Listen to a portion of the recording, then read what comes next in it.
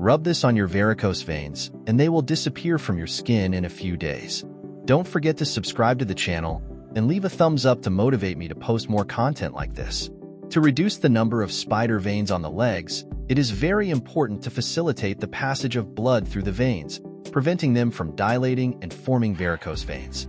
For this, a great home remedy is grape juice, as this fruit is rich in resveratrol, a component that facilitates blood circulation in the body, thus improving the appearance of veins.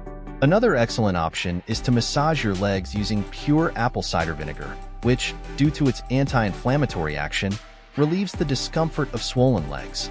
To prepare grape juice, it is very simple. You need to add water and grapes in the following proportion: 2 glasses of grapes with skins and seeds and a glass of water.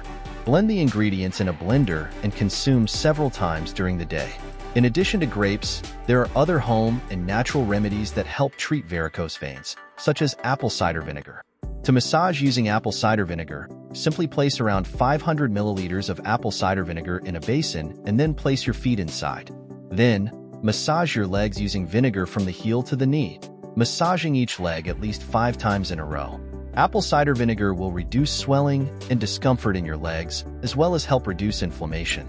Smaller varicose veins, also known as varicose veins or simply spider veins, are easier to treat and respond very well to treatment with grape juice and local massages. I hope you enjoyed this video, and don't forget to subscribe to the channel. See you later.